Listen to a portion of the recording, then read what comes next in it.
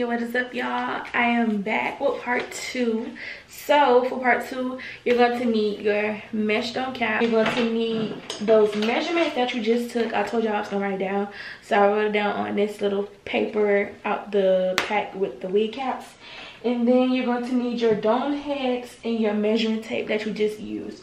So just for FYI, if you're a wig maker, if you don't have all sizes for dome heads, then you can't be a wig maker because everybody head size is not the same. So you need to have literally every size dome head to be making wigs the right way. So I have a 20, throw that over there. I have a 21, throw that over there. I have a 22, which is most common. This is like my top seller in wig sizes, which is a 22, because this is like a normal size head. So I have like 2 or 3 of 22s. And then you're gonna have a 23, which is what I'm gonna be using because my circumference was a 23. So I'm gonna put this on my wig stand. I'm gonna adjust the camera so y'all can see. So I'm gonna be using my 23, and like I said, 22 is popular, so this is another 22. It's messed up. I normally use this when I'm tinting lace or bleaching the knots or plucking, just so I won't mess up my pretty clean ones most of the times. So I have like this 22, which is trash. It's a 22 as well. I have my needles and stuff, so when I'm doing my installs, they are prepped. And then I have another one over there in the closet. That one is like blacked out from dyeing hair. So anywho, you're gonna need your dome head, which is, you know, the size of the circumference that you're working with. Like I said, this wig will be practically for me because I'm going off my measurements. So I'm going to use the 23 size head, and then the brand is also GEX. So the head is from GEX off of Amazon, and then the stand that I'm using as well is from GEX. Honestly, not to get in details with stands, I've been having like a hard time finding a good steady one. If y'all see my office, I have 4 stands in here, and I'll be fighting with every single one of them because it seems like they're not sturdy. So if y'all got some good stands, please leave them in the comments so I can go order them, because I'll be having a hard time with these. So I'm going to adjust the camera, and we're going to get into transferring these measurements over to the dome head, and then we're going to add the stocking cap, and then I'm going to show you how to do guidelines. Okay, so stay tuned. GEX dome head, GEX wig stand, all can be found from Amazon. So I have some T-pins right here. I stick them in the middle of the dome head. I'm going to just take those out, and then I'm going to grab some more because you're going to need them. So first measurement that I took was my circumference, which was a 23. So I'm going to use a 23 size head. The next measurement that I'm going to do is the front to nape. So mine was 14.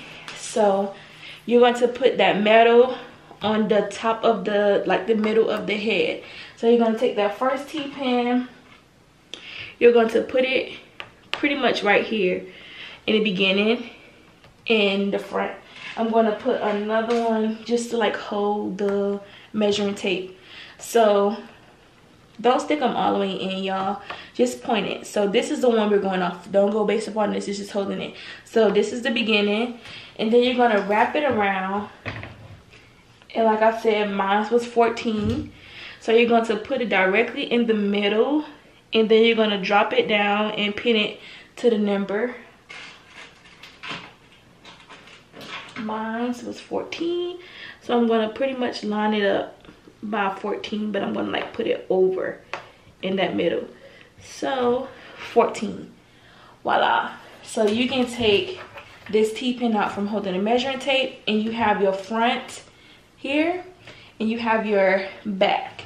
So after that, we're going to go to the ear to ear from the front. Like I said, I'm not sure if I said it before, measurements I'm gonna come down here so y'all can see me. So when taking measurements, when I'm making closure units, I only use the circumference. Circumference for closure units is all you need. Practically for these measurements that I'm showing you, these are needed when you're making a frontal unit. You need these measurements when making a frontal unit. Me personally, I've been making wigs for a long time, so I pretty much know. So when I'm making my units, all I tell my customers to send is number 1, which is circumference, number 2, which is front to nape, number 6, which is nape of the neck, and then I tell them to send the ear to ear. And sometimes the temple to temple if they have a small head, or depending on how their braids are. So I mean, you can send all 6, but the main ones that I really need is 1, 2, 6, and 4. So I'm just going to show you everything, but definitely when making closure units, you only need the circumference. That's for me. I only need circumference. I think most wig makers that I follow only use circumference when making closure wigs. So all these measurements that I'm showing you is mostly when making frontal units. So anywho, back to measurements. I'm going to show you the ear to ear from, wait, which one is that? The ear to ear across the forehead. So you're gonna turn your dome head. Mine is a 12. So you're gonna basically 12, the middle of 12, which is like the middle number between 12, is 6.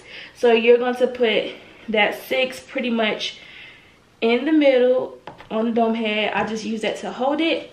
And then you're gonna put 1 over here by the middle, which would be 0.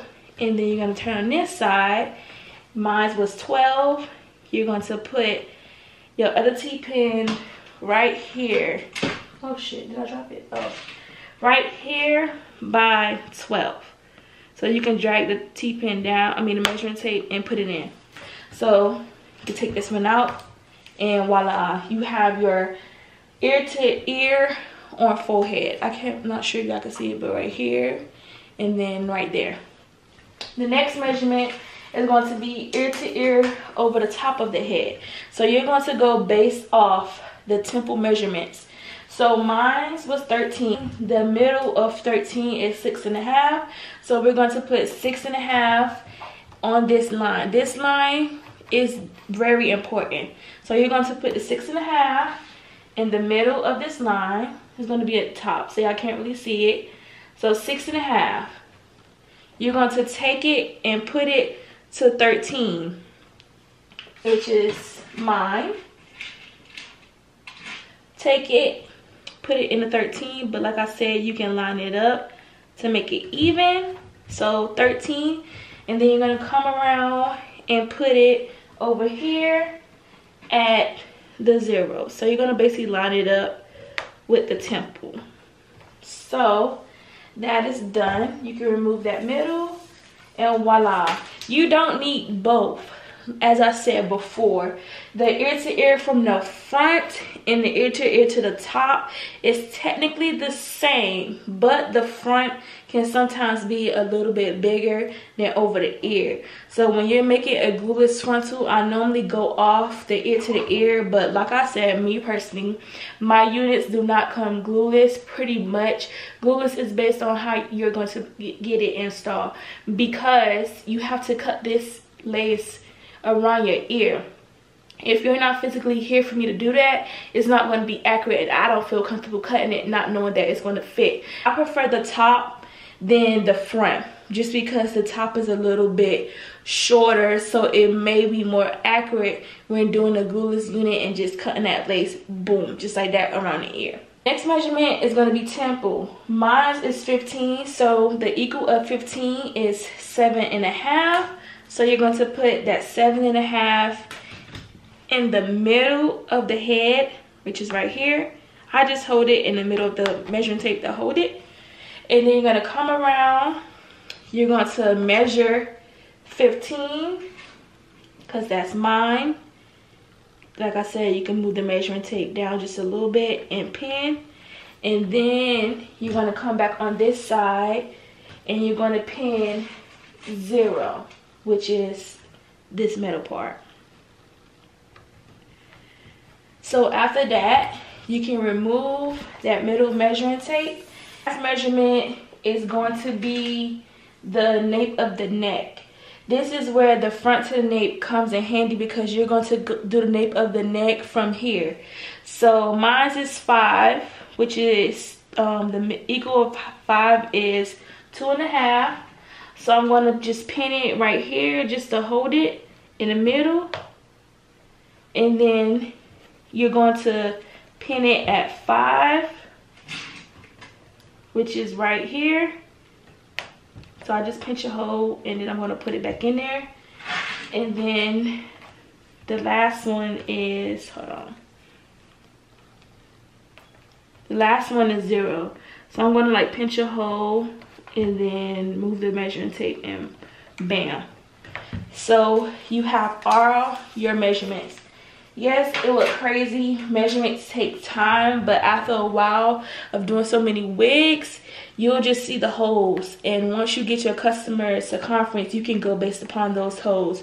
So this is how your dome head should look. Now I'm going to show you how to transfer it over onto the mesh dome cap. I normally do the V to the nape, and then I do the front like this. So I will just put this on.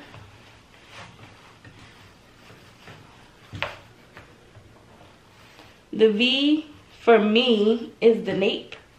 So I'm going to basically take that out and you're going to drag it down and put it back in that hole that you already had it in. After that, you're going to take, it should be stay still. You're going to take and drag the cap down to that hole, which was the nape. This one, take that cap,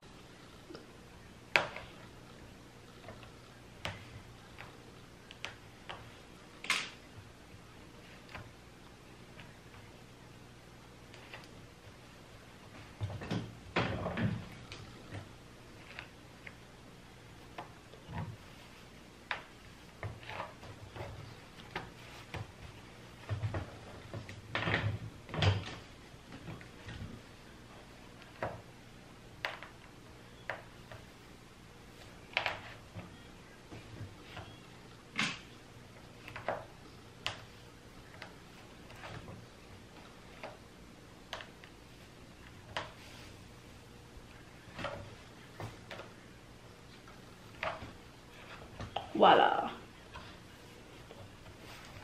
So once you pretty much have all your measurements, you dragged it out, you can pretty much just, you know, fix it and make it even. Some of it may be just a little bit off, which is fine. And then you could just like drag them to make them even pretty much. And bam. That is how you transfer your measurements over that you took to your mesh dome cap. My cap is officially done. My measurements are over. This is the front to the nape. This is the nape to the neck. This is the ear to ear over the head. This is the ear to ear on the forehead. And then the circumference itself is 23. Before we're done, I'm going to show you ladies how to do the guidelines. I don't have an extra frontal piece or closure piece on hand right now because China is going through a festival, so I don't have any extra hair, but I'm going to show you how to do the guidelines anyway before we go. So for guidelines, I pretty much take my measuring tape. It doesn't matter which number. And if you have a frontal, remember a frontal is going to take up half of the cap. Oh shit. If you have a closure, the closure is just going to be in the front depending on the size. So I pretty much just take my measuring tape. I just poke a hole. So the proper way that I show my clients when I'm doing classes, I tell them to go off the whole number for the space of the guidelines. Guidelines do depend on how many bundles you're working with, if you're working with a frontal or a closure. So I highly recommend when doing guidelines, make sure you have your lace piece on so you know how far to do your spacings. So let's say I'm making a closure unit with 3 bundles. I'm going to go by every every whole inch on the measuring tape. So if I'm working with a 5x5, a 5x5 approximately, you know, is like mid. A 5x5 normally come to like, maybe like up here. I don't know if y'all can see. A 5x5 normally like come like to like a 12, and then it comes around. So I'm not gonna go too far up. If I'm working with a frontal normally come from that ear to ear over the head. So a frontal normally will come like right here, and then they'll come over. So I'm just gonna show you ladies how to do the guidelines in the back, and then you know, when you're doing it yourself, make sure you have your lace piece on because it will be best accurate. So when I'm doing my classes, I normally tell my customers to go by the whole number. So I leave this space because my name tag would be right here, but my logo tag will be on this part. So I will first start off here. I'll make a line, and then I'll go to 4, make a line, go to 5, make a line, and then I'll go to 6 and make a line. I don't have my lace piece, so I'm going to stop at 7 and 8 because a frontal shouldn't be this far back unless it's a 13x6. So once you pretty much have that, I tell them to go on this side to make sure that it's, you know, even, and then just draw the lines or whatever, and then voila, this is like the most accurate spacing using the measuring tape. I make wigs a lot, so I know how to eyeball it, so I don't need that. I just show my ladies how to do it when we're in a class. We just connect, which is pretty much like this, self-explanatory. Oh, that's Cricut. And then boom. So once you have that, you're going to just come down, come across. You're going to take this line, you're going to come across, try to go as even as possible, y'all. Come across here, come across here. That T-pin is in the way, so it's kind of like uneven, messed up. And then you come here and you come across. So that's pretty much how I show my guidelines. They look bad because I'm trying to do it to where y'all can see on the camera. So for this side, I'm going to lean it so I can do it the right way. So I just connect, connect, connect, connect. You see how that line meets up with that T-pin? That means my measurements are pretty much accurate. So bam. And then this one is going to come right there. So my next line will be this T-pin, and that's how you know your measurements are accurate. So like I said, I'm not going to show you how to do the whole thing because I don't have my lace piece, but that is pretty much how you would do your guidelines. If you want, you can always add like a little track right here, which is normally what I do after I sew my logo on the inside. Before I sew my logo on the inside, I would just add like an extra line right here, which I can actually add to show you.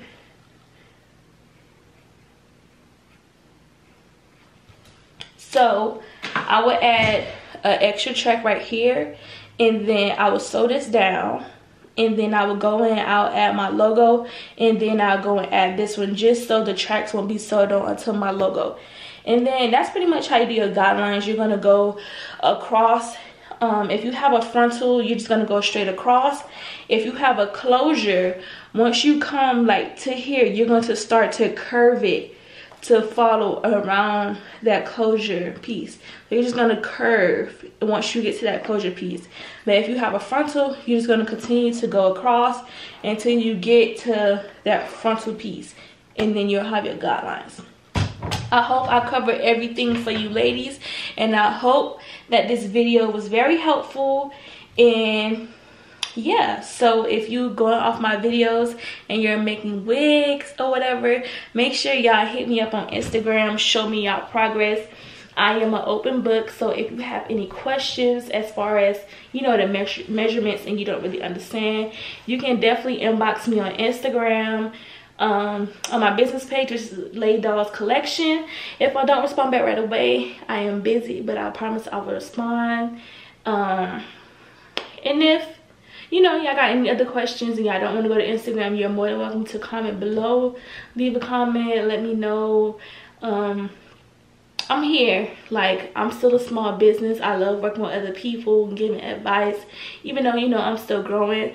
So I just hope you ladies learned something from this video. I'm happy that I was able to get this out for y'all because this is highly requested, like I said before.